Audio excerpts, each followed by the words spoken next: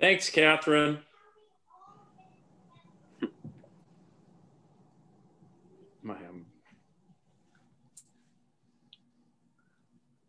Alrighty. So I've also added the option for people to share their screen. Okay. If you wanted to test that out. Yeah. Why don't I share? And then I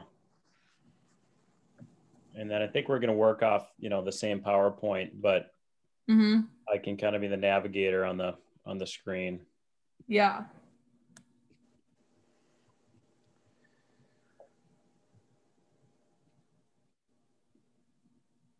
Maybe I should share. Let me share just the Google Chrome. There we go. Awesome. And you can see questions and stuff. Cool. Mm-hmm. So for you guys, if you guys see questions, if you guys can kind of watch that and then interrupt or whatever, if you think we need to hit on those. Where will they pop up again? Just on the bottom of the screen? At the top right there, that Q&A thing, or somewhere else? Sometimes it could be on the bottom near the chat or where you would see participants, or like you said, on the right. Okay. Good to go. Yeah, I think, Luke, after you get through a certain space, you can definitely encourage questions maybe, or just say feel free to ask. Yeah, for sure. I mean, we only got,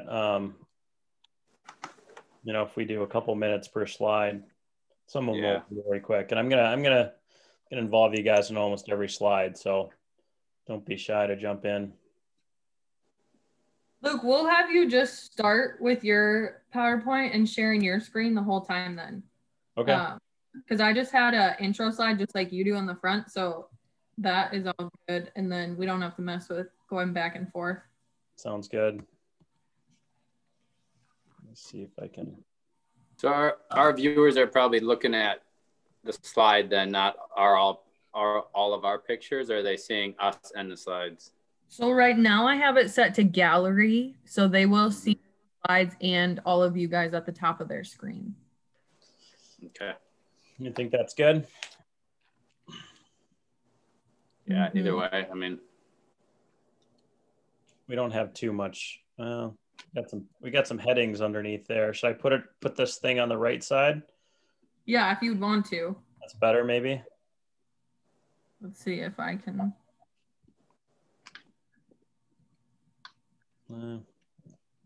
Left side. Chili, you back on here, Chili? Yeah, I think so. Are you hearing me? Yeah. Or bottom, is that better?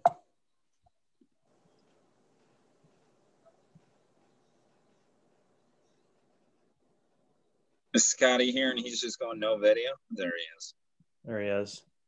Scotty, we got to get your No, picture. I'm here. No, thanks. It's okay. I don't need a picture. Director of Speed needs a picture, I think. Certainly for next week. I'm so fast you can't see me. Nice.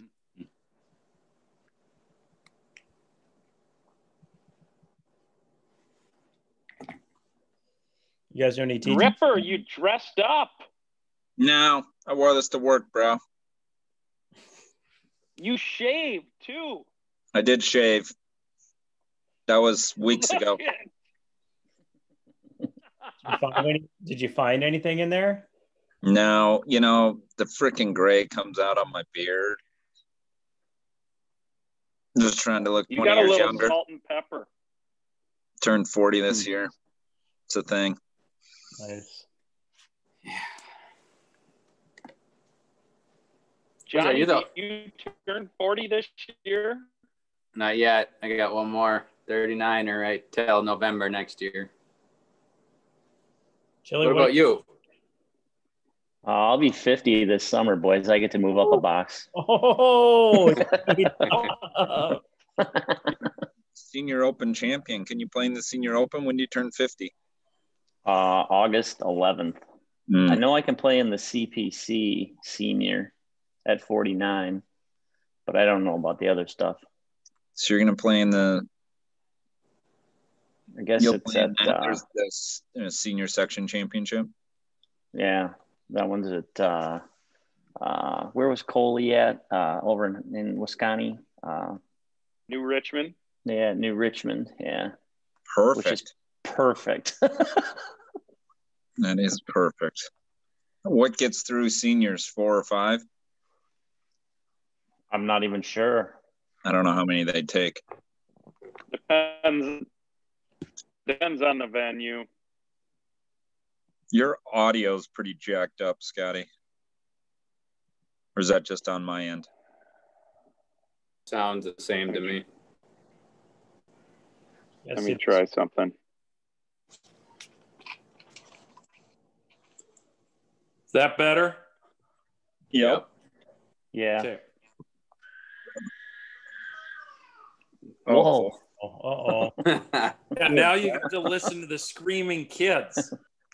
I'm at work, so who's got that going? I'm muting. That's what is Susanna. Xana! Not happy. I was thinking of bringing my dog into the frame. Add a little something. Mm-hmm. You should bring him in for the question answer portion. Yep. Who does he cruise? Does he cruise around, or does he hang with you or Court more, or what? He's pretty attached to Court, but he likes when I come home. Take him to the range this summer, or just too little and Yeah, wild? I might. No, he's pretty well behaved. Good. We sent him to this like crazy dog camp. Nice.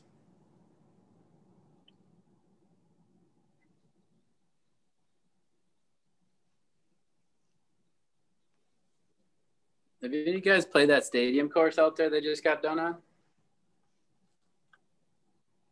Where? In California, in Palm Springs? Oh, no. Looks I pretty heard it nasty. wasn't easy. Those guys No. beating it up.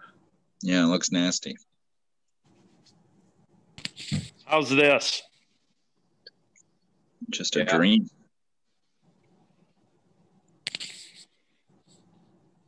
'20th century.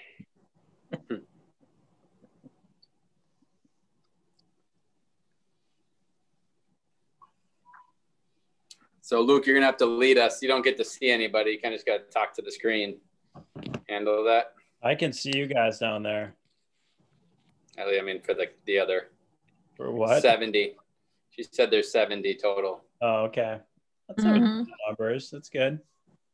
That's a good Do you start. tell us I Very love when, it. when On we have Friday a hot afternoon, mic? 14. On Friday afternoon, we had how many? 14. Wow. Nice. Hey, question for you, Keely.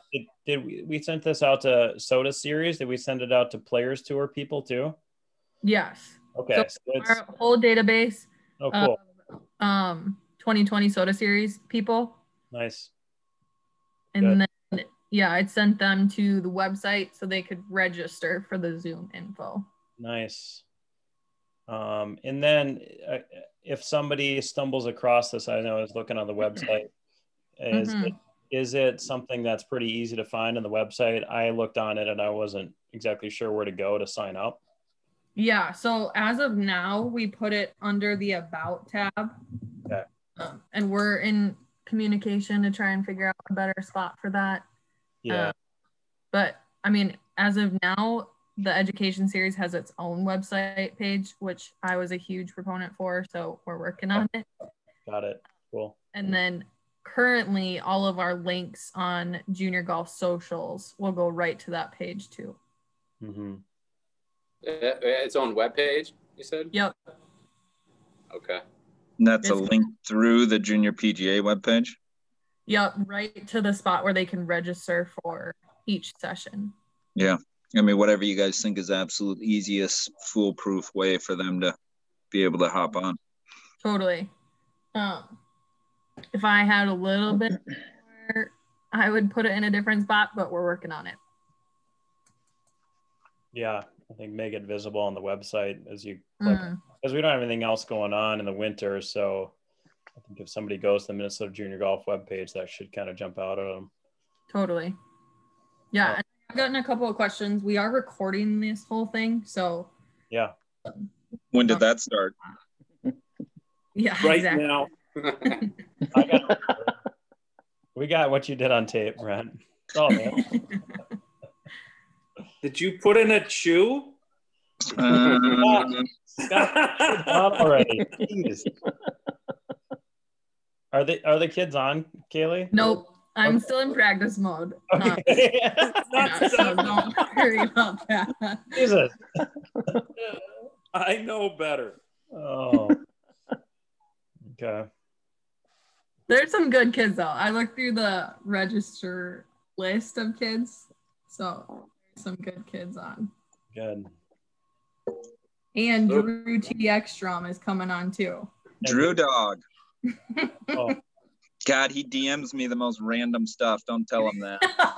Okay, he DMs me like I'm a stranger though, so Seriously. love. I'm like, Drew, bro, what's up? He always says his name like you don't know who it's from. Yeah. I saw on Zoom, I just got a Zoom membership because I think we're going to need it. There's some Zoom capacity to do like live social media as well. Yes. So we should explore like doing an Instagram live on that if that's a Are you familiar with that?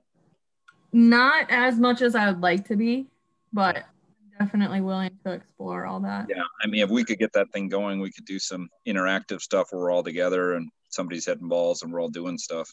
Totally. We need some Bryson ball speed though. Yes. Let's get weird. Trick shots. Get angry. Right. So 7 o'clock, I'm going to start welcoming people in. All good? All ready? Great. Yep. It's showtime.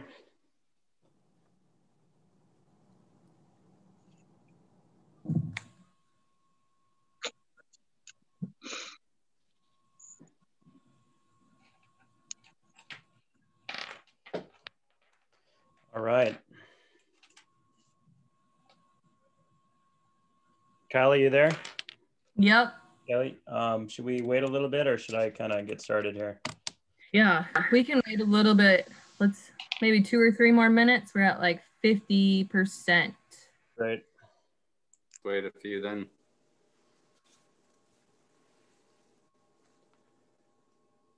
You guys hear me okay?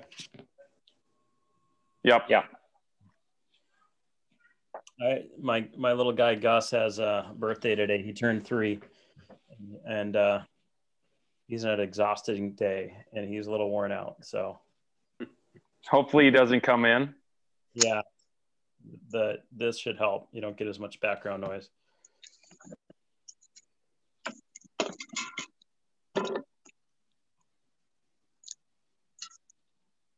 When are you defending, Luke? Wednesday. Good luck. Yeah, thanks. Don't let you fail if you make it this far. So that's what I'm banking on. What happens? Well, you really embarrass your advisor if you screw this one up. On the advisor to make sure you're ready. So be good. All right. Well, welcome everybody. We are so excited that you're here for the Minnesota Junior PGA Education Series. We have some awesome guests for us tonight who will be speaking to us just to introduce everybody and the whole program over the next couple of weeks. If you have any questions, please feel free to let us know by typing in your question, and we'll get to that as soon as we can. But for now, I'll just hand it over to Impact Golf. Hey guys, thanks for jumping on tonight. This is a first thing that we've done together. I'm going to give you guys a little background on the group, talk about who's in it, and then we're going to jump right into what it's all about. So my name's Luke Benoit, and I'll kind of be guiding this ship tonight a little bit, but I'm going to call on my colleagues quite a bit, so you'll definitely hear from them And again, we want this to be interactive. So if you have questions, feel free to type them in and we'll try to hit them, you know, maybe halfway through or even on a relevant topic. You know, we'll have these guys certainly stop me. And then at the end, we'll have some cleanup time. I expect this to be, you know, fairly interactive as much as you guys want it to be. So a little background here. This is about us. Now, I've got the 4 main teachers here, and then I've got another guy, Scott. Scott, we don't have a picture up yet, but Scott's going to be kind of our administrative guy, and he's going to be the future Minnesota PGA president. And Scott was head pro at Summerby. Now he's working for Ripstick. So his picture is not up here, but I'm just going to mention him right away. He's going to help us a lot. He's got some good background in foundation work. Scott started a foundation up near Minnewaska where he was the head pro to provide basically junior golf for free for all the kids in that area. And so we knew we needed to get Scott involved as well with this program. So let's start at the top here. Eric Childs. Eric's in the middle here. Top left, I've known Eric for a long time. Eric and I've learned a lot from him. He's a great teacher, and he keeps it really simple for his students. He's great at teaching ball flight. He's an excellent short game guru. If you want to know about short game and how to get it up and down, he is the best in the business. But he's really good at swings in general. And one thing I really appreciate about Eric is he is Chili, as we call him, he's super honest with you, and he'll tell you exactly how it is. And as you'll get to know us, you know, we kind of balance each other out a little bit. So Chili, do you mind giving us a little background on your kind of teaching background and maybe kind of what you're looking forward to bringing to Impact Golf? Sure.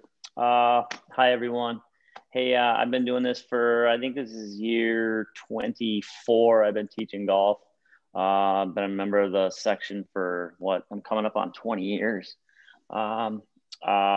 Like we said, I don't specialize in short game instruction, but in the metro area, I'm kind of getting pigeonholed as the short game guy, which is fine because I find if people want to shoot lower scores, the quickest way to do that and the easiest way to do that is to work on your short game, get better at putting and chipping and everything around the greens and from 100 and in. But I also do other things. I taught for Hank Haney and ESPN. So that was when Hank was Tiger's coach. So that was pretty cool. Got to see some really neat stuff back in the day. But I'm just here to help out. I love teaching golf. I've had a lot of bad days on the golf course, but I've never had a bad day teaching golf. So I absolutely love that. So if anybody has any questions for me, just let me know. Happy to help. Thanks. Awesome. Thanks, Chili. And if you ever get the chance to play with Chili and watch his game, it's amazing. He always wants to hit it farther, but the guy is unbelievable at hitting greens and reg and getting it up and down. So fun to watch. And I got John Rigstad. So I would say John, one of my greatest friends here as well. John, I would say, had the original idea for the Impact Golf Group. So I'm going to let John talk about that a little bit. But first, I'll just say John taught me a lot about the golf swing and really how to release the club. He's kind of got a little one plane background, which means, you know, a lot about how you release the club and kind of, you know, how high your hands are and all that stuff. I think it's all really cool. He's director of instruction at Keller Golf Club, and he's got a place in downtown St. Paul. So go ahead, John, tell us a little bit about your background and kind of where you thought about this Impact Golf Group. Yeah, thanks for coming, everybody. Super excited to have the opportunity to work with this group and be in front of you as well. So not quite as long as Chili. I've been at it for 12, 13 years, but love the game. Like Eric said, love to play, love to teach. And yeah, a couple of years ago, we came together as a group. So Luke, Scott, Brent, and Eric are all good friends of mine, and just wanted the opportunity to work with them in a certain capacity. Actually got to work with Brent for a couple of years at Troy Bird prior to us kind of branching off into more specialized teaching. But love the game, love the education, always wanted to learn, get better playing, get better teaching. And this group specifically has just great teachers, all of which to a degree have mentored me and I've learned from. Scott is one of the best pros in the state as well. So very excited to get in front of people, to learn from them, to show you some things. And Impact specifically is to work with the juniors, to talk and get in basically conversations about how you get better, whether that's swinging, whether that's playing. We have a lot of different thoughts and options, and yeah, just excited to get going and happy that you've joined us tonight, and we'll talk some more. Like Eric, I'm always free if anybody has any questions. I'm over at Keller, and I look forward to tonight. Awesome. Thanks, John. Next is Brent Snyder. I've known Brent a long time, and Brent is, I'm going to just flat out say he's the best player in our group, and he's an amazing teacher. He coaches a lot of great players.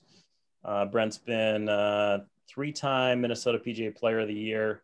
I played a lot of rounds with Brent, and you know, when I hit it in the fairway, I spend a lot of time with Brent. When I don't, I don't see him much because he's down the middle. He hits it straight. It's really impressive playing with him. And then his teaching style is such a good catch-all for great players. So he has a lot of success with that. So Brent, tell us a little bit about your background and what you're looking to contribute. Oh, thanks, Luke. Hi, everyone. Glad to be here. The joke, of course, is if you don't hit it hard enough, you can't get it too far offline. So maybe that's why I keep it so neutral. Man, I'm just thrilled to be a part of this thing, this whole Impact Golf idea, and trying to get in front of as many people as possible and help as many people as possible. That's what this whole thing is about, is just trying to find ways to help more people. Nothing too fancy. I absolutely love the game and I love people. The whole idea is about serving people, and it's all about relationships. Some of the golf stuff is actually sort of the easy stuff. As time has gone on with my career and worked with, you know, PGA Tour players and elite college players and elite amateurs and elite juniors, I've realized that there's so much more to helping people, and there's so much more than a golf swing. And to be around such unbelievable minds in this group and have some really, really sharp golf swing people, I'm just humbled to be a part of it. My background's, man, I grew up wanting to ski. I was an extreme skier. I was recruited to play soccer. Golf was kind of secondary. I started teaching. I knew I wanted to serve people. I started teaching right out of business school in 2002, and it kind of took off from there. I got tied in with Sea Island, Georgia, which is kind of a hotbed for a lot of really sharp people and a lot of really, really good players. So I was around tour players for quite some years, and the education comes pretty fast when you just surround yourself with different types of people. And I think that's a big part of what we're trying to do is make this dialogue and make this open so the relationships can really help you, all of you, so you can learn more about us, and most importantly, we can learn more about you. Brent Snyder Golf is out of Troy Burn. I've been there now. I'm going into my 14th year, I think. And we've got a great section. You know, our junior program in general is a model for a lot of the sections around the country. And I think this addition, with everything that's going on and the lack of school and school changing and being in and out and hybrid learning and everything in between, we just wanted to get in front of you guys and be more available. So these next, I think, 8-9+ weeks here, we're going to have a variety of topics that Luke will talk about. And that's all we're trying to do, is just being as engaged as possible. Just try to be in front of you as much as possible. So I can't, the point about Q&A and like getting in there, like, don't be shy at all. Just throw anything down and interrupt us at any point, and we'll try to answer all of your questions. Thanks so much. Luke, speaking of, we've got our first question tonight, and I want to take it. Do it, Scotty. So the questions from Jetson Conley. Thanks so much for doing this amazing panel. How can I make it more fun? He loves to play, and I love to play with my 5-year-old. Any fun games we can play while on the course? Well, I think I'm perfect for this since I've got 2 6-year-olds, a 4-year-old, and a 2-year-old. I think, you know, just do whatever it is to get out there and have fun. Maybe it's you hit some shots, you play in a bunker, you putt on the green, you just hit a tee ball. I think just getting them comfortable out on the golf course and knowing that it's not like work, It's all about having fun, even just driving around in a cart. So I'd say that's the number one rule when you're dealing with especially younger kids. Make sure that it's fun, or else they're going to be like, I don't ever want to go to the golf course. Would you guys agree with that? 100%. 100%. Yep. Yeah. I wouldn't drag them on the leash there, right? Just make sure they want to go. And no. It's great. It's great. Yeah, I don't believe that you need to develop golf skills at a young age. I mean, my background's in motor learning, and I'm telling you guys that the skills you need up until age 6 or 8 are not important for golf. It's about learning how to run and throw and move your mass and be athletic. Those are way more important than playing golf. So golf should just be all fun on the golf course. And if you got to hold it cross-handed or with your toes and get in the hole, great, get her done. You know, not that important to have great instruction at an early age. It can help if the kid's ready for it, but you just got to get out there and have fun. So, all right. So Scotty, any more on your background you want to share? I'm going to just say, you know, I've known Scott for a long time. Scotty used to play too long. A wood and 5 wood, and we go back to, we were about 10 or 11, and Scotty and I think we were 12 when we played 63 holes walking in one day. That's for sure. So we guaranteed. Has anybody else done that yet? I mean, that's when you really love it. You don't have to go nuts like that. My feet hurt for a week after that, but it was fun. And I learned a lot from Scott. And what else do you have for us, Scotty, about your background? Yeah, I mean, you know, I've been in the golf business 18 years. I've gotten really good at golf. I was never good at golf growing up. I could play, but not, I mean, some of you have shot better scores than me when I was 20. I probably didn't break 80 consistently until I was 21. So I'm here to show you. I think Chili would agree, probably a lot like me, a lot of hard work and determination can get your golf game to where it needs to be. And each year my goal is just to get better and better. And I mean, surrounding yourself with instructors or people like this, it's easy to learn things and absorb things. And yeah, ultimately, it's all about having fun for me. I love to compete and I love to have fun. I have 4 kids, like I said, and that's why I'm stepping away. I was a head pro for the last 8-9 years, and now I'm gonna work at Ripstick, hopefully make everybody faster. That's why I'm the director of speed. And yeah, I was a runner back in the day too. So I was fast in longer distances, not in short distances. But yeah, excited to be a part of this group, excited to help you guys out. Let's have some fun and let's learn some things in the process too. And, you know, I think one thing you guys are going to find out about our group is we can all play at a pretty high level. Every one of us has been a scratch or better for 20 years. And I think we can easily play competitively.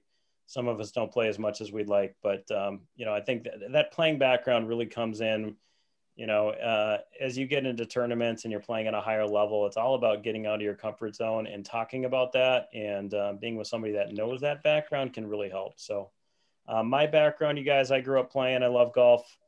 From age 13, I started playing and I was absolutely hooked. I think I played 150 rounds a year for the next, you know, 5-10 years or so. Played college golf, played a little bit of mini tour golf, a couple of years, found my way into teaching. And now I'm at Interlochen, love my job, teach a lot of great people. And then founded a company called Ripstick, which has been really fun, where Rip Golf is the name of it. We're selling speed training tools. We're going to talk to you guys next week a lot about how to develop speed and power and working out. So you can look forward to that.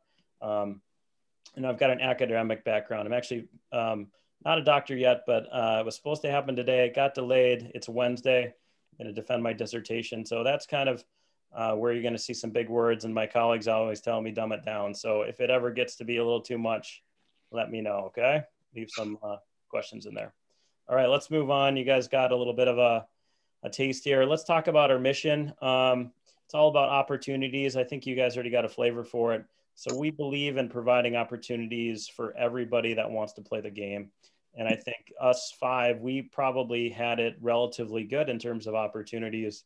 You know, I didn't have a whole lot of lessons as a kid, and I don't know if our group in general did. I don't know You know, if we're all private country club kids, I certainly wasn't. But we want to make sure that anybody that wants to play golf has opportunities to learn and play. That's what this is all about. So we're going to host tournaments. We're going to do golf camps. And we are going to basically have a foundation where if you need help making it happen, we're going to cover it for you. So just know that that's what it's all about. We're well connected in the business community. We have a lot of great students that have enough financial support to make this happen. So that's a big part of what we're doing. Our experience, we talked a little bit about that. You know, I don't want to go into that too much. We've got a lot of variety of skill sets here. And then, you know, the success of our students, I think, is an important thing to think about. You know, we've had $4+ million in scholarships through all of our teachings, lots of state champs. We're counting it up over 1,000 competitive wins of our students. You know, a lot of players playing, you know, web.com or Corn Ferry and PGA Tour events, a lot of college tournaments. And then what's really cool is like Rigstead here, Johnny, has gone into elementary schools and taught kids. Chili's done a ton of corporate clinics. I've done a couple myself. And we get a lot of college scholarships for our players.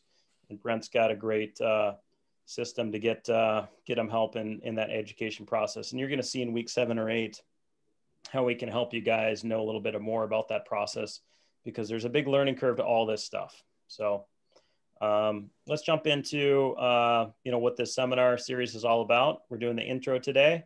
We're going to do speed and workouts next week. And then we're getting into long game, some best practices for practicing, basically how you can practice smarter. And then some short game stuff, rules of golf. And then we're going to get into the last 2 weeks, which is about how to play college golf. And we'll have Justin Smith and I'm blanking on her name. Is it Rill? Yeah, Rill's the new women's coach at the U. She's going to jump on as well. We'll have a couple D2 and D3 coaches as well. So that'll be a fun one to definitely mark on your calendar as well. So that's kind of our scope there. And we know that as we go, we're going to have plenty of time to answer a bunch of questions, but just keep firing away at us if you have anything. And we'll be presenting a lot of this, but we're also going to involve other PGA pros in Minnesota, because our goal is not to monopolize the time. It's about kind of making you better. And if we can get experts in different areas, I think that's a win-win. So a little bit about it. All right, let's go on to the next one. So what can you expect? You know, it's designed to serve a lot of different groups of golfers and parents. We want to educate parents too. So I don't know how many parents are on. I'm kind of curious, but we want to make sure you guys have a chance to ask your questions, whatever they are. And then you're going to get a lot of variety and different viewpoints. You know, how I teach golf is probably different than some of the other panelists here. You know, some people are more technical, some people are more field-based. I think some people do better with the mental game. Some people have a lot of trouble with the mental game. Anybody here ever thrown a club? I mean, we know what it's like, right? It happens. So we need to talk about all that stuff.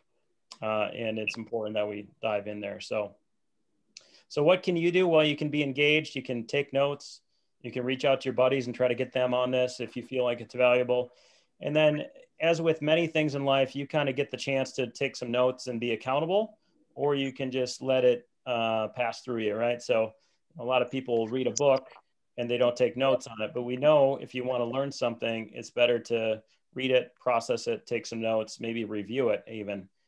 So I would recommend take a note, and it can be like super small. Like you could get a post-it note like this and just write down maybe the few things that are important to you. And then take a picture of it, put in your phone and think about it, or put it on your mirror so it's super visible. And those things that are important to you, maybe you can remember them and use them at some time. So that's, I think, how you can make the most of this. And we will certainly push you guys every week to have something that you want to work on, some bit of homework there. So I'm going to ask the panelists now, when you guys are taking in new material, like let's say you guys go to a seminar, or maybe you go play a round of golf with somebody that's, you know, much better than you. What do you try to learn from that experience? How do you process it? How do you go back over it? Give these guys a little cue on how you like to learn. Yeah, I mean, I take notes. I take notes on every round I play, maybe not to the detail that Mr. Snyder does, but I try to take a lot of notes, and I read a lot of books, and there's a few books that I read almost every season before competitive golf, and I read back at my notes, and it's crazy how I always pick up something new. So, I mean, the moral of the story is you're always learning, especially in this game, even at our age. You can always get better. So, yeah, I think just be a sponge, learn as much as you can. Yeah, every opportunity out there is great. Brent, you've played in a couple of really big tournaments. Can you tell us how you've kind of worked through some of those things and learned on the go? Because it's all relevant, right? Yeah, it is all relevant. I think the scope of the event, I think, is just an interesting piece, as well as we end up putting more weight on a certain event because external or internal pressure, where we start thinking about it differently because we perceive it as a bigger event. I treat every event the same, so I try to stay really level. And back to the point of learning, I mean, every single round. I mean, I'm paying attention to all my playing partners. I want to learn as much as I can. There's things that I see in other people that I'm just fascinated that how it works and why it works and what it does for them.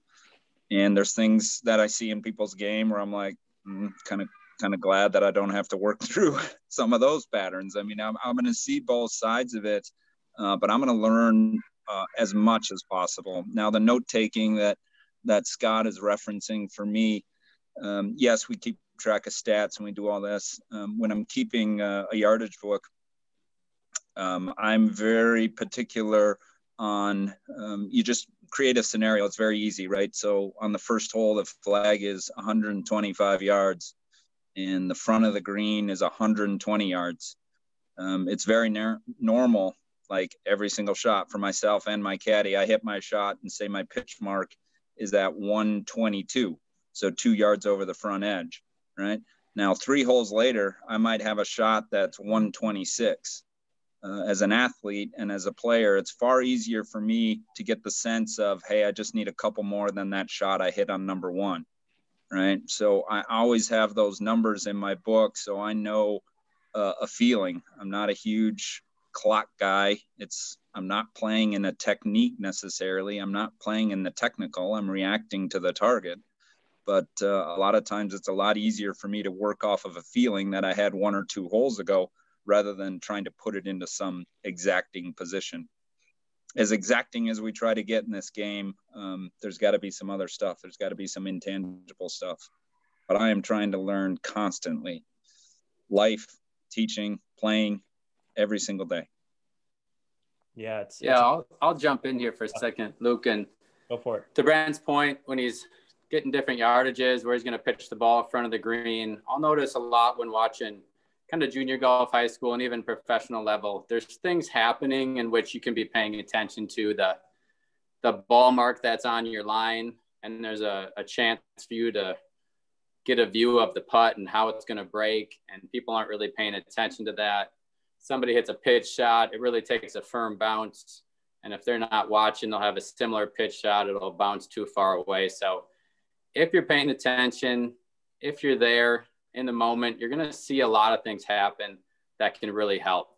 And we just want, like our theme is, to learn, and that's how we get better. It's okay to make a mistake, try not to make it twice, right? And there's a lot there if we keep our eyes open. So I think what everybody has to say has just come with a lot of experience and playing.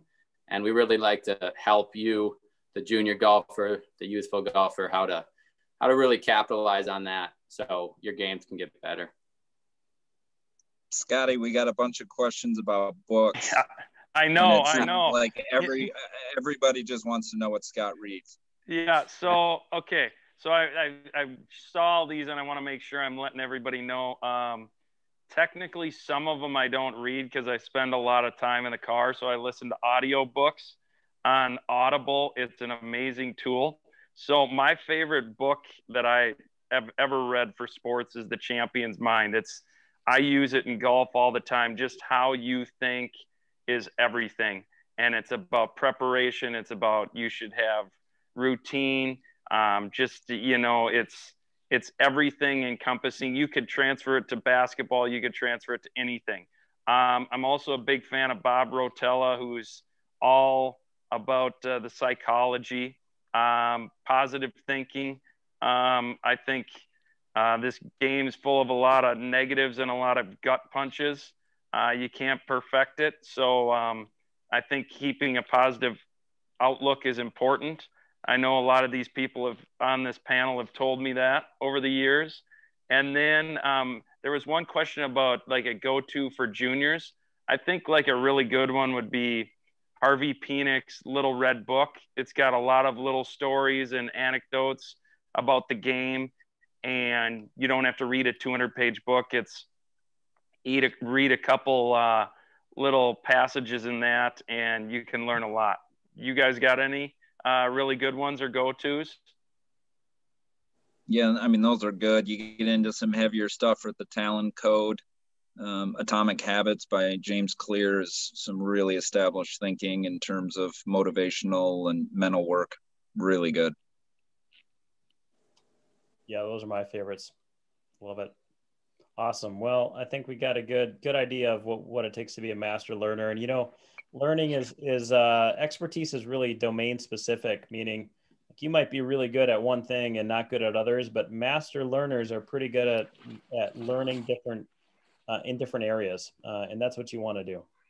Hey, Luke. Yeah. The question there out there from the masses, there likely isn't one surefire way, but is there a quick mindset that can help with anger and frustration?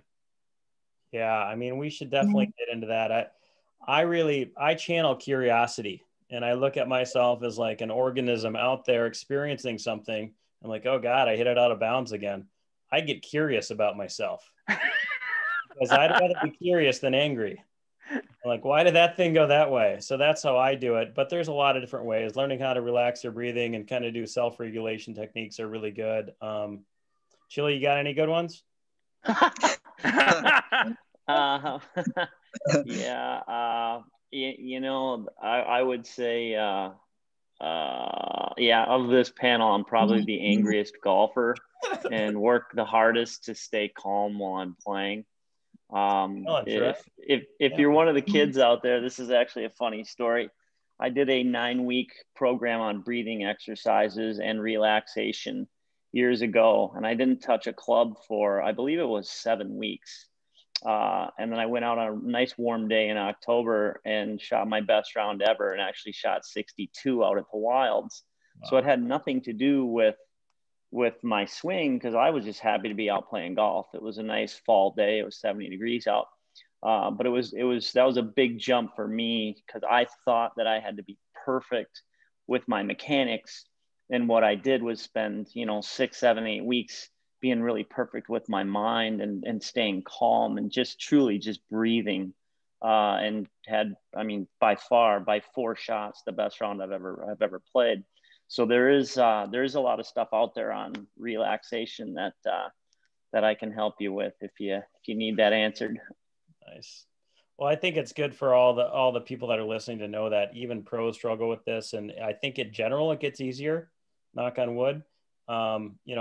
As you get older and maybe your expectations change a little bit, you can relax better with it. But it's just about going out there and feeling the feelings and learning how to process it. And it's a thing you have to practice. So your first tournament, you're going to be nervous.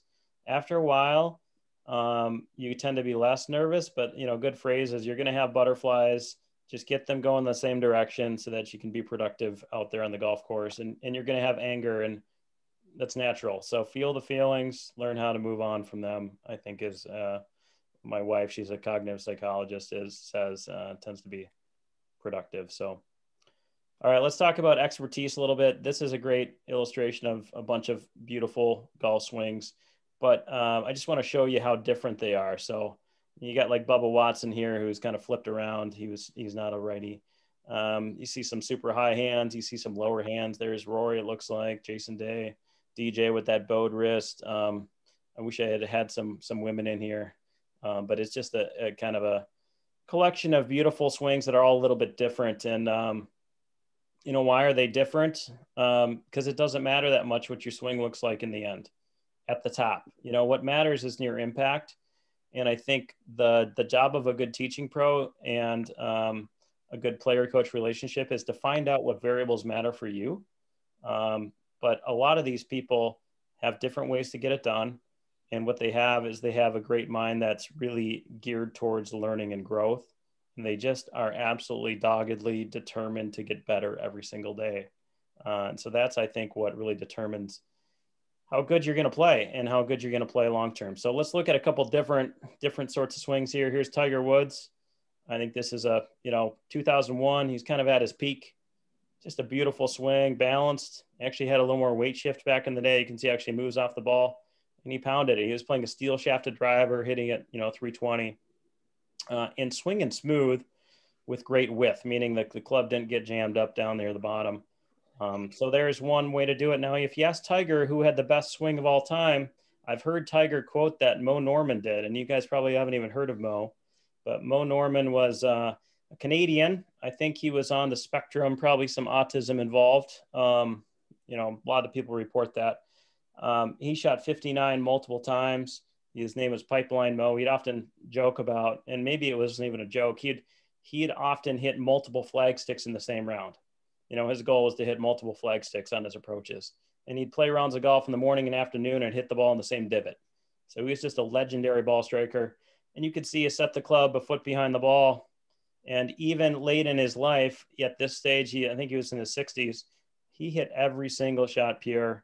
And what's interesting is he almost made no divots. He kind of swept it off with a lot of shaft lean and a lot of lateral slides. So there's different ways to play the game. You'll see guys like Bryson DeChambeau have adopted a lot of what Mo Norman did in terms of getting the arms extended, standing a little farther from the ball. So these are not the variables that are going to separate you from being a great player. There are a lot of different ways to get it done. So let's look at. Hey, Luke. Yeah. We got a question. Okay, fire away. What is your recommended or preferential amount of time for playing practice for a 13-year-old? I think it depends on the mind of a 13-year-old and where they're at. If some 13-year-olds with ADHD need to be on the golf course all the time. Were you one of those 13-year-olds? When I was young, I liked to play a lot more. Yes. I switched around and started practicing a lot more when I was about 13, 14, 15. I loved hitting balls. But I think it's different by the kid. The best mix probably is you got to have some range time. But there's one thing I think some people forget about is, like, if you're playing 9 holes of golf, you may not actually hit that many golf shots. So you need to make sure you learn how to hit the ball solid. And often that comes with some just kind of block time on the range, switching clubs, but it's all about productivity. So if your mind's not there and you can't focus on the range, get on the golf course. So you guys have an opinion on that? I've threatened at times to go through a season without hitting balls and just do short game and play tournaments, which is that's not great advice, is it? It's I don't sit around and hit a ton of balls. I do, to Luke's point, if you're just playing, I think it can be somewhat limited. It's very common for me, either early in the morning or later in the evening when I'm not working, to do my work on course. So if you have that opportunity where you can throw multiple balls down around the green or get on the most uncomfortable tee shot on your golf course and work a certain shot pattern so you can see it visually in the scope of, if your end game is, you get a couple people where their end game is to have their golf swing look a certain way. I think everything we're talking about right now is the end game is about getting the ball in the hole faster. So I think a combination thereof, but it is very dependent, to Luke's point.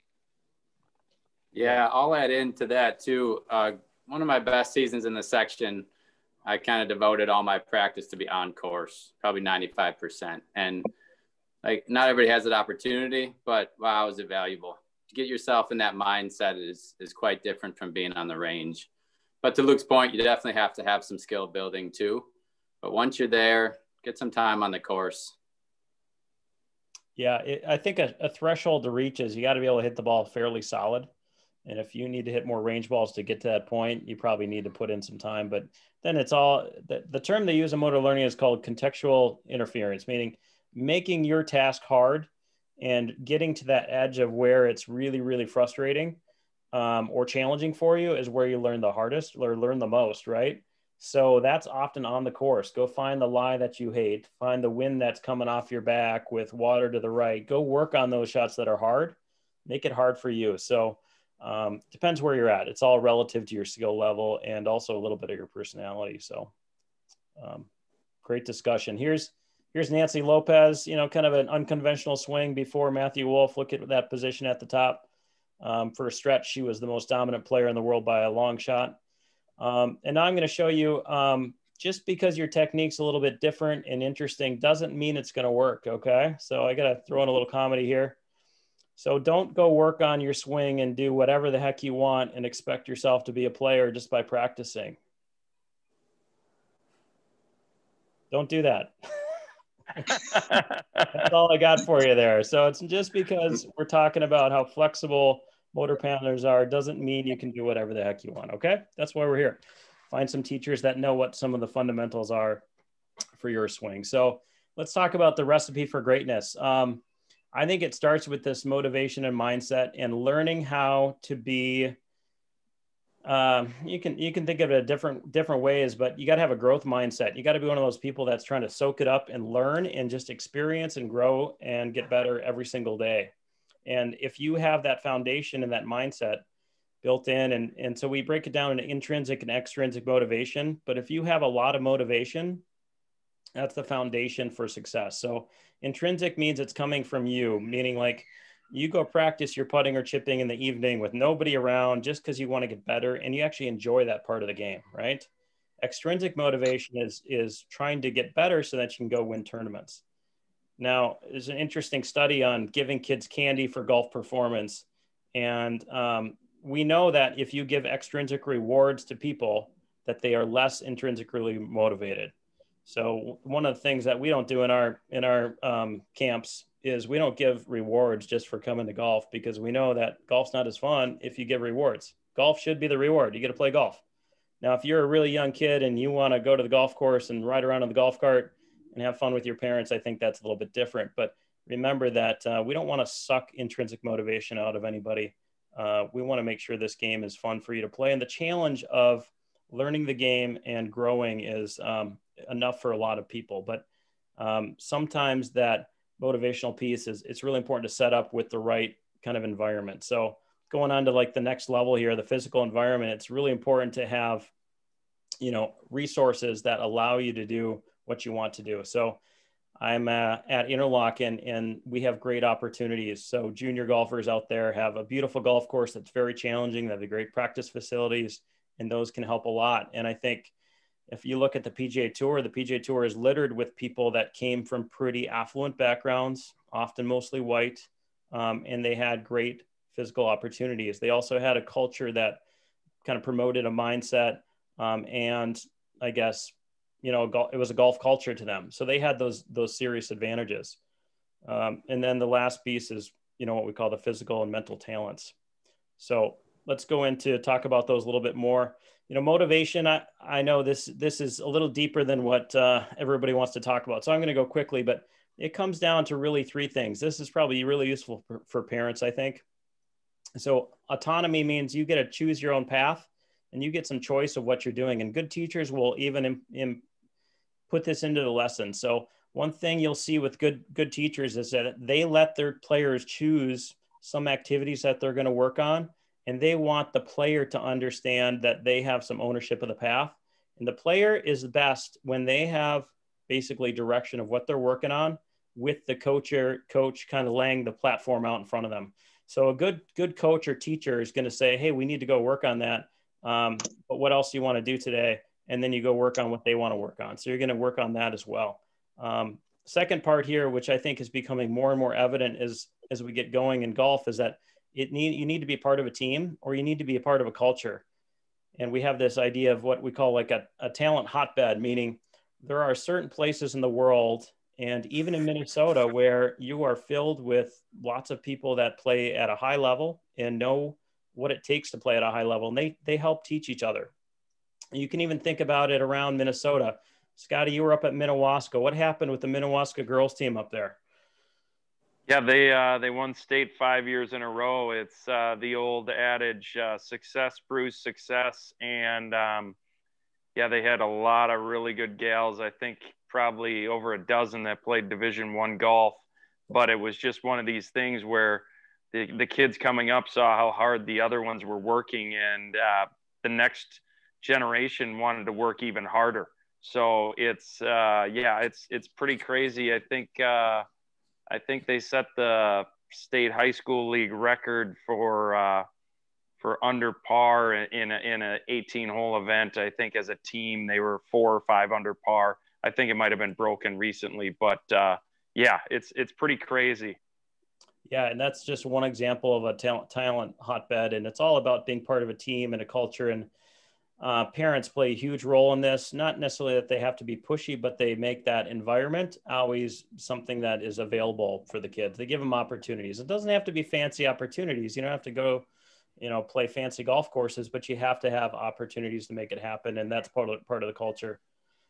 The last key piece to motivation is competence, meaning if you're not good, it's hard to want to go do it. If you're going to get beat by your buddies, you may not want to play. So we are at Interlock, and we're moving quickly towards a model that develops high levels of competence by the age of 10 or 11, because we know kids often stop golfing when they're 13 if they're not very good.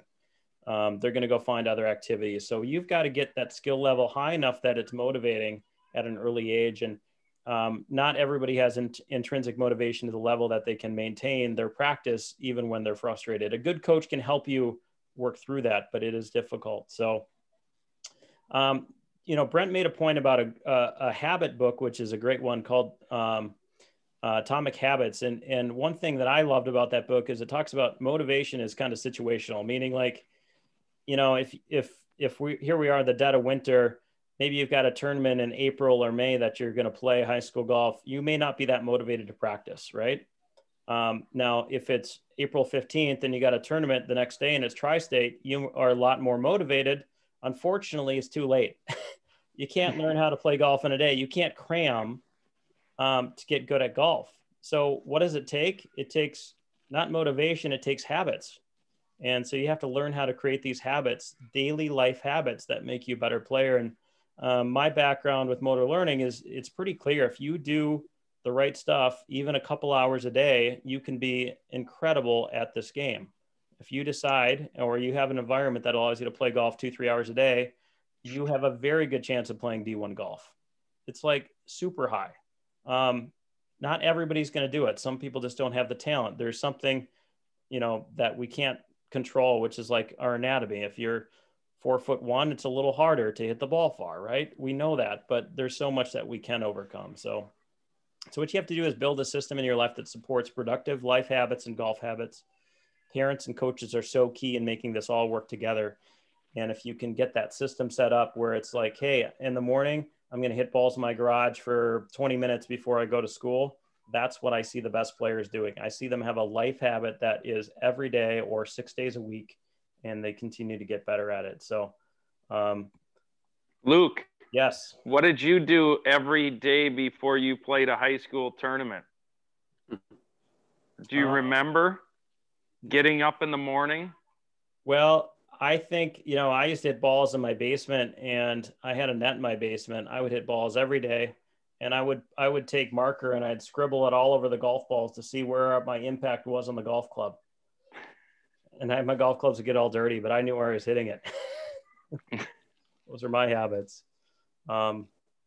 Let's talk. I'll go through two more little videos here, and then I'll look for some input from you guys. So let's talk about, maybe a wrong place, wrong time, because environment is very important in what happens here.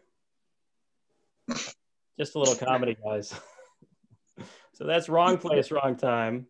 He's okay. He's okay, by the way. He's actually totally fine. It's just a funny video just to break it up a little bit. And I've got one of the top players I coach here named Caleb Van Ergen. Caleb's a great player. He was going to be conference player of the year at the D1 level for Valparaiso. And here's Caleb. This is the last winter. So he's a college golfer. This is quarantine time. What's he doing? He's hitting balls into his net at home, but his net is just a sheet of paper or sheet of bed sheet, and he's hitting foam balls. Okay.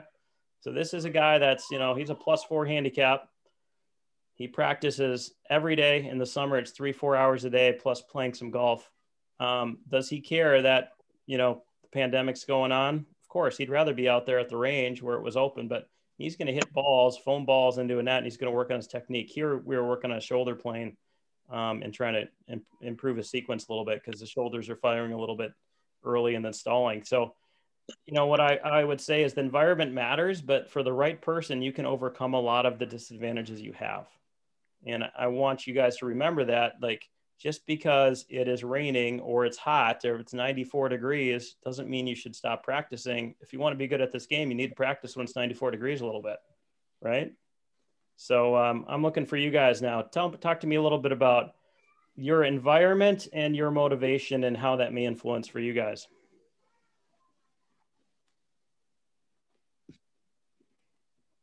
Us or them? You guys. Q&A. Yeah. Go wherever you want, Brent. I like it. What are we talking about? Motivation. Yeah, let's talk about motivation because I think that's a key part here. Well, I think an elite player loves the mundane. I think an elite player loves the boring. They certainly don't need to be told what to do. You alluded to this sense of empowerment before, which is everything. I purposely don't see my students a ton. I limit the amount of time they can actually spend with me. It's massive amount of ownership. I think what's so important is an understanding of your pattern. You go through all those slides and everyone's all over the place doing whatever they're doing. They just get really good at doing them, right? And I don't think two people are really wired the same or do the same thing. Now there's a couple positions that will help. There's a couple spots that you could get into your golf swing to hit it a little bit better. But look, I've had some people that have had some pretty weird patterns and they do the weird over and over again and they're champions. In general, would you rather have a little more comfortable, confident pattern? Yeah, things get a little bit easier if it's a little more comfortable. But if you can keep doing the same thing over and over and you've got it on repeat and you know when it does get off and when it does get weird, you know how to address it and fix it, not 6 holes down the golf course, like immediately. That is a wonderful, wonderful recipe to pretty high level golf. So with that comes just massive open-mindedness, right? I think if someone tells you, hey, it has to be this way in order for it to work, that would be a scary thing to hear. I think we all do things a little bit differently. I think a great coach is going to find what that is for you, and then they kind of hammer that through. Motivation, you got to have a great hype person in your corner. You know, family and support system or friends, coaches. I think you want to have a nice crew. You want to have a pretty tight crew that cares about you as a person and that the score and the result and the outcome are not what dictate you. You know, we were talking about getting angry and what we get angry about. And this idea that my emotional stability is dependent on the shot that I just hit. That could be an exhausting career. I mean, that seems like a really long journey if I'm going to hang all my emotions on the shot that I just hit. Because I'm basically valuing myself based off of where a golf ball went, which in the scheme of things seems a little off track. So I spend a lot of time just talking about that stuff. Does the club face need to get in a little better position once in a while? Heck yeah. I mean, 85, 90%, you guys can correct me, is all club face. You talk a lot about club face. I think you really want to stay motivated, learn where your club face is. Yeah, great stuff, Brent. So let's talk a little bit about talent. You guys probably know DJ. I think he's world #1. Correct me if I'm wrong, but 6'4", he can dunk a basketball, pretty much flat-footed, right? This guy's an absolute freak of an athlete, and he's got that funny move at the top where he bows his wrist. There's another one. Is that a fundamental? I mean, more and more today, we're seeing players like to do that, right? It's a good way to shallow the golf club, right? But DJ's got crazy talent. He can dunk a basketball. Guys like that will always hit it far. And next week, we're going to talk about kind of the relationship of power and athleticism and how power is just kind of a known quantity. If you can measure the power in your body, it's going to determine how far you hit the golf ball to a large extent. Here's a guy, Jamie Sadlowski, 5'10", so not a very big guy, but he was by far the best world long drive player in the world. I mean, he's just crushing it, 380, 400 yards. He decided now he just wants to play golf, right? But he's 5'10". How did he get that background? He played a ton of badminton and racket sports. So I'd already recommend, like, if you guys want to know some trick for speed, learn how to absolutely move it with, you know, some racket sports. It's a great thing to get into in your off season. But there again, like, is there talent? Absolutely. But is he the conventional talent? No, he's not 6'4", right? Here's Ian Woosnam. Less than 30 years ago, he was world number 1. And Ian is 5'3" or 4. Okay, so there's playing you know, a dominant role in the game. World number 1, pretty long hitter, pretty strong guy, but not very tall. So, you know, think of all those guys out there in the audience. If you're one of those people where you're not that big, it's not an end all. You can figure it out. Here's NB Park, not particularly tall, not particularly athletic, super smooth, hits it super straight. Former world number 1 too. I think she's 5'1" or 5'2". So a lot of different ways to measure talent. And again, it comes back to, what is talent? Well, it's probably more about your mind than it is your body. It's going to come down to, how are you motivated? Can you stick and develop good habits? And are you hungry to get better every day? That's really the talent that I look for. And that's a hard one to measure until you put it on paper and we find out. So, you know, expertise is relatively predictable. This is a kind of a bewildering map. I'm just going to cut it down into a couple things. Like, you could pursue learning how to walk right here and moving from one place to the other and not thinking about it and going through your life, and you're going to get a little bit faster at walking or running or whatever it is. Or golfing, like you think about some of your grandparents, they're not pursuing expertise. They're just out there playing golf on the golf course because they enjoy it. It's a good way to spend their afternoons, and it's really good for aging. So that's what they're doing. They're down here. They're not trying to develop expertise. Now, if you're trying to develop expertise, you got to go ahead and find a mentor. You got to go challenge homeostasis, which means go do stuff that's difficult. Okay. Go find ways to make it really hard for you, and then set specific goals, intense focus, and then learn how to judge your feedback. You know what Brent said about learning how to understand club face and understand your miss patterns. That's all about really expertise. So everybody's got these patterns that they develop. Ball goes right, ball goes left. You learn how to solve those patterns. Then you jump off of, you know, Mrs. Haverkamp's kind of platform here, and you can get good at what you're trying to do. And, you know, a lot of these skills we need to learn from other people. A lot of these we have to learn ourselves. But that's what makes an expert an expert. And when you're learning to train this way, it's a mindset of, I'm going to go be uncomfortable. I'm going to go get a little bit frustrated, but I'm going to figure this thing out. That's what makes you really good at stuff. We got to push ourselves, and people tend to be good at pushing themselves in domains that they're good at. Okay. But the best master learners can push themselves at the stuff they don't like. My greatest downfall as a player was that, you know, I liked hitting balls. I actually liked working on my short game. I never hit the ball very straight, but I liked working on it, but I didn't like working out. And, you know, I could hit the ball 305, 310, but if I'd worked out, I probably could have hit it 330 and I might have been a lot better. Or I could have been a lot more stable and hit the ball straighter. So I look back and I have a big regret that I didn't do the hard stuff. Instead, I did the stuff I wanted to do. So I'm going to ask you guys as panelists, like, if I'm going to ask for like not that you have to have regret, but are there things that you wish you would have known about this kind of pushing your limit and pushing your challenge point that you wish you would have known about your own game, kind of going back?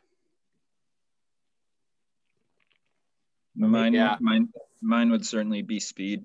Similar, certainly speed. Yeah, I go to practice habits. We all use the launch monitors, whether TrackMan or FlightScope, and now they're really starting to put games and greens.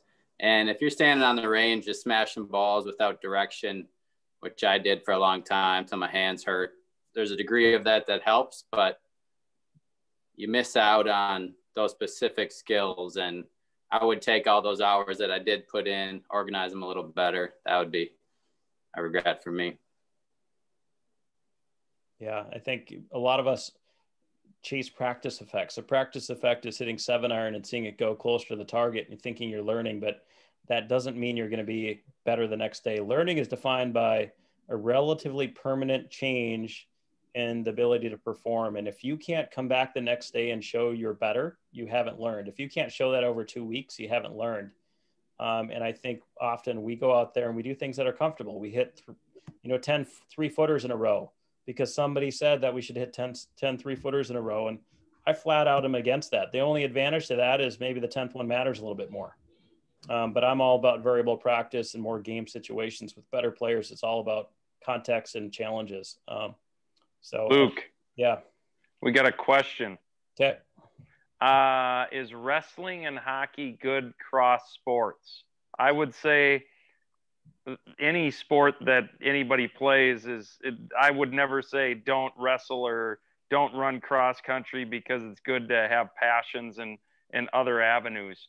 What would you say are the best cross sports? You already hit on racket sports, hockey, baseball. Hockey is the next by far. And it's because I think that trail arm is so passive. And we know that because we teach it all the time. If I get a JV hockey player from Edina, age 16, that wants to play golf, I can make him break 80 within a year 99% of the time because they've already got the motor pattern for passive release. It's so easy.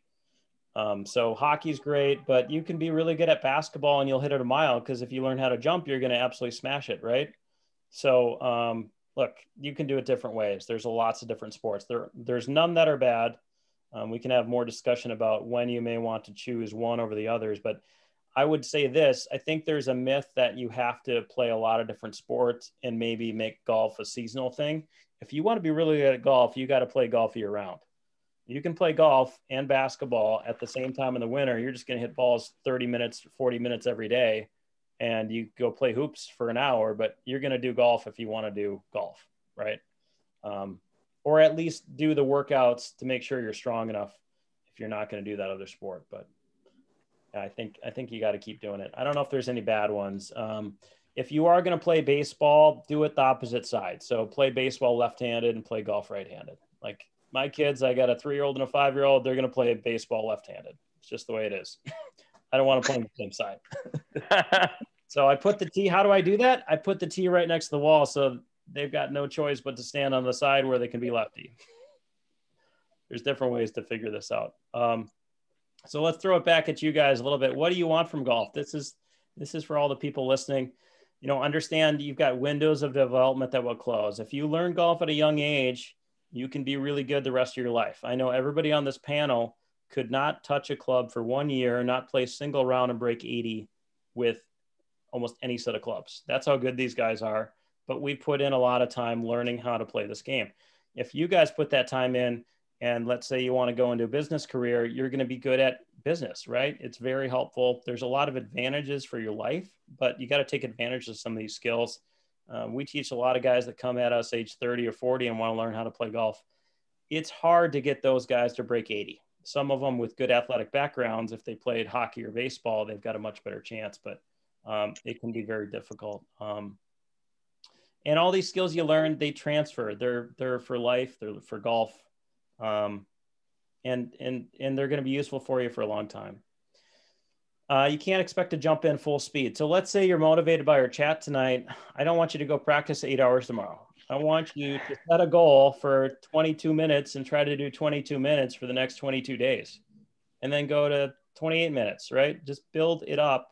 It's not about burning yourself out. It's about learning to make a habit and then learning to get a little bit better at it and getting a little bit more used to the uncomfortable nature of learning, because it is always a challenge, and that's how you get better.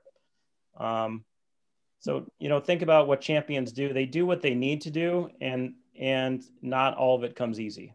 I love this last line. It's called, it's a good phrase, dogged, incremental, and constant progress till we die, right? And you have to kind of be a little bit tough and learn how to love that. But if you can develop that mindset of enjoying challenges, which as a kid, it's not normal, right? That is not normal, but slowly over time, you develop that mindset. So another question here. Yeah. Yes. Sometimes it's hard to enjoy golf during competition. Did one of us write this? Is there a way to do both in an easy way? Chili, have you been writing while you're... Sorry. No, you know, I hate to say this. Sometimes I get asked questions that I don't know the answer to. So I've battled with this one. I don't know if this was a young kid that wrote this, but if the outcome and the result means too much, that's a surefire way to be miserable. But I think I'm probably going to have one of the other guys answer how to maybe have it be more fun. Because I truly never found a way for competitive golf to be as fun for me as if I am just out playing with my friends, which I don't have a lot of time to do anymore. But I think that's your expectations probably getting a little out of control. So I don't know, maybe one of you guys take a stab at it. Yeah, I just had a good story from a colleague regarding Kevin Na. So he just won at the Sony down in Hawaii. And some of you may know or may not know that he has a past of just being nervous and struggling mentally on the course. And I thought it was fascinating. I don't know the exact details of the story, but they were talking to him about how he can kind of overcome that anxiety and tension. And he talked about gratitude, and he talked about how gratitude can be greater than that anxiety or tension. That's something we all probably talk about, but I've talked with Brent about quite a bit, is that what can gratitude do for you? What can these other things do for you while you're playing? Look, golf is frustrating. It can be challenging. Not every round is going to be fun, but there are things out there that can help you through tough days and then basically can motivate you to keep going. So yeah. Yeah, I think it's all great. Golf can't be your identity. That golf ball can't determine how you feel about yourself. And you know, all performance is on a bell curve. Okay, so your bad days are like this; they're on one side, and then you got a lot in the middle, and then you got on the other side of the bell curve is some really good days. And you got to find a way to enjoy as much of them as you can, right? So there's if you think about it that way, if your average score is 94. Don't be upset when you shoot 94. Try to learn and get a little better if you need to do that, right? So there's going to be good days and bad days, and you just got to take them all. And I think when you're a kid, your emotions are like this, right? And then you get a little older and it's a little more even. So it gets easier as you get older, and you can expedite that with some trained learning and put yourself out there. The more often you do it, the more you stop caring, right? Imagine if every time you woke up in the morning, you said, okay, I'm just going to go play golf today. It just happens to be a tournament. Doesn't matter. It's just a tournament. I play a tournament every single day. After a while, you could stop caring, right? So getting yourself out there can help. Yeah. Hey, Luke, yeah. Could I say something? About 4 years ago, I went to Luke to get help about a week before a tournament. We had our CPC coming up. And I remember showing up to see Luke, and I'm like, hey, man, what do you see? What's going on? I was freaking out. And he's like, what's up? And I said, I don't know. It's just not right, man. It's not right. So I'm just not hitting it right. And he's like, well, you're hitting it fine. It doesn't look any different than it ever does. And so he asked me, he goes, well, what are you so angry about? And I just said, well, I don't know, man. And he's like, what are you expecting to shoot? And I was like, well, 68, because 68 is going to win most days. And and he looks at me and he goes, well, what's your average score? And I was like, I think it's 71.8 right now. And he goes, well, then make 72 the goal, because that's your average. Because if you're expecting to shoot 4 better than your average and you never do it, you're going to be miserable. So I think that was one of the coolest things I ever learned from Luke. That's funny. Thanks, Joey. Yeah. Different perspectives. Some questions about winter equipment. What are some good equipment items for indoor hitting setup for kids this winter? And is there a good indoor putting mat you prefer? Yeah, I mean, I'll take a stab at it. You just got to get a net, and you got to make sure the net is protecting your valuable stuff in your house. But you can get a net on Amazon for 130 to 140 bucks. You're good to go. You can get a mat, a couple $100. You're good to go. You can start hitting balls. Now, if you want to take it up a notch and talk about SkyTrack, $2,000 machine, that's awesome, because you can do simulator golf. You can set that up. If you guys have any questions about setups, let me know. I've done all the research on it, because at Interlochen, we've got Foresight, TrackMan, SkyTrack, everything. and I had to review them all. So let me know. Just email me if you got any questions about that stuff individually. But it's all about just hitting balls every day. It doesn't need to be fancy. And if you have a good coach, you can be very productive hitting into a net. It can be very useful, I think. You guys agree with that? 100%. Yeah. Mm-hmm. Yeah. Putting, do you guys have anything? I mean, for everybody out there, me in the winter, what I do with putting is I picked up this putting mat from Dick's Sporting Goods about 20 years ago. It's literally probably about 15 years old, and I can putt 6-7 footers on it. And that's all I do for putting in the winter, just work on my stroke. I mean, you could spend, just like Luke said, with hitting balls, you could spend a lot of money on putting mats and things. You guys have one you prefer or recommend? I use a thing called Big Murphy. It was recommended to me from one of my tour players for a winter thing, and it was too much. It was too much money, but it's really nice and it rolls like unbelievable. It's like that carpet it's like a mat carpet that you would use in a vehicle, like the back seat mats on the floor of a car. It's like that really, really fine felt. It's unbelievable. It's called Big Murph. It runs at about a 10.5, 11 on the stem, and it's unbelievable. Yeah, I was just on I'm sorry, go ahead, Luke. Oh, you go, Chili. I was on a forum on Facebook with teachers that are building simulators in their homes or at their golf courses. And one of the best putting surfaces that all these guys are kind of agreeing on is at Home Depot. There's it's like a green carpet that rolls at about a 10.5. And I think it's like 38 cents a foot. So it's actually pretty cheap. So that's what I use at my house. I just have a 15-foot roll of that's about 3 feet wide. And then I have some chalk marks that I try and lag it up to. But that's cheap. That's what I have. Way better than what I did. I've got that in my golf simulator in my garage too, and it's unbelievable. It's like 50 cents per square foot, and you could get a strip and lay it down on hardwood. And I do lag putting drills all day long with that thing, or I used to.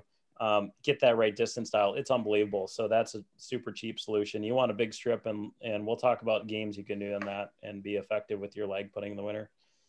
Another question. Okay. Should I choose MGA events or Players Tour events based off difficulty and cost?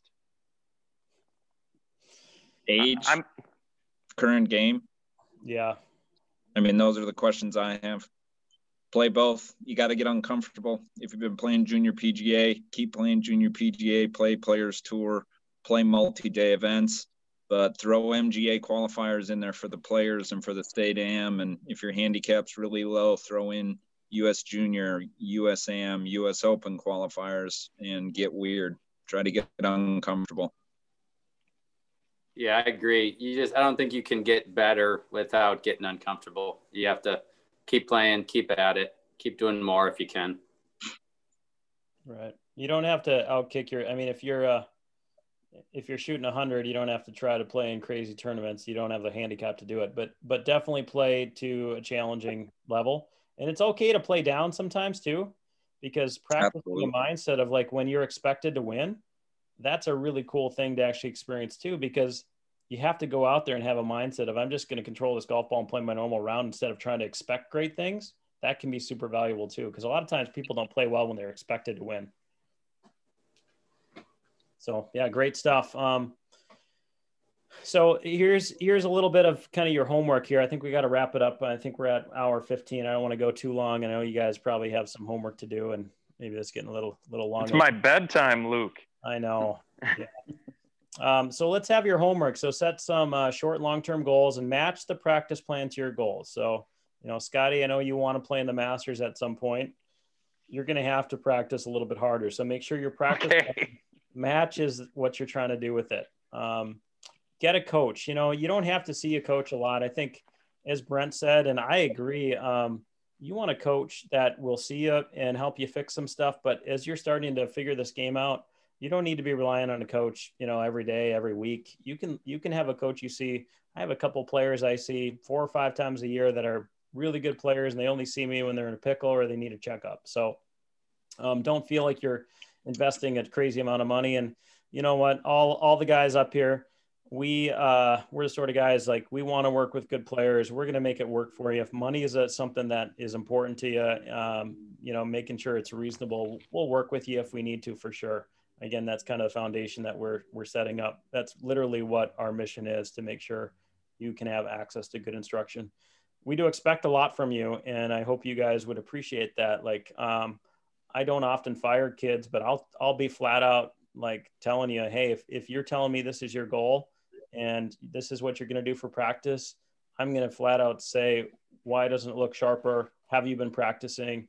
And I don't want any BS about it. So a good coach is going to help you get there, and it's going to help you be accountable. And actually, I think as a parent, like, that's what you want. You want valuable feedback, and you want honesty in that relationship. And if you get those things, you're going to get unbelievable results. So what you need to do is decide when and where you're going to practice and how much. Doesn't need to be jumping out at Mach 10 and, go to 6 hours of practice a day. Just go with a minimal goal and try to build on it. And if it's literally like my head pro, Nathan at Interlochen, says, you got to touch a club every day. If you can hit 10 putts every day, and maybe the next week you start to do 20 putts a day, keep track of them, make it a life habit, start to enjoy that process of getting better. It can really be motivating to see results. So get accountable. What gets measured gets managed. One of my favorite drills that I give my players is, I want you 4 times throughout the day, which is really easy if you're at home. I want you to hit 10 putts, and every one of those 10 putts matters. And you keep track of how many of those 10 putts, which are 4 or 5 footers, are you making? And it's a really fun way to just put it in a notebook and see, am I improving? So there's lots of different ways to get accountable and set some goals. Start off a little bit slower and build on it. So, and then you need to start thinking about getting strong and getting fast. Next week, Scotty and I are really going to hammer on this, getting strong, getting fast, workouts and speed development. We'll talk a little bit about ripstick and maybe how you can get a plan for some crazy speed. So that's what I want you guys to think about. And what else we got for questions at this point? Anything else, Scotty? Nothing else out there right now. Okay. Well, I'm going to sign off here. If you guys got any other questions about some of the stuff, we can definitely kind of answer it. We've got obviously 7 more seminars to go, so we'll be able to cover some of this stuff. But if you guys want to throw them out the last minute or two here, you can, or you can send us an email. Looks like one more. What's that one? Just thanking us for our time. Thank you, everybody, for coming out on this inaugural education component. Yes, and we'd love if you guys could, you can go to Impact Golf Group and check out our website. We are still fine-tuning it. We're a bunch of golf pros trying to figure out kind of what our business is going to be, but you can check out our website and you can contact any one of us if you're interested in working on some stuff. And I think, again, you guys are going to feel and find out that we're pretty honest. We want you to win. We want you to have success. I want you to enjoy the game. And there's a lot that we just enjoy working with kids. It's kind of the fun part of our jobs. I think we all teach adults, but motivated kids are pretty fun to coach. Any final words, guys? Just big thanks. Appreciate everyone. Yeah. Thanks for coming on, and we'll look forward to next week. Thanks, everybody. Thank you. Have a good night. Oops, I guess we didn't fill this one out.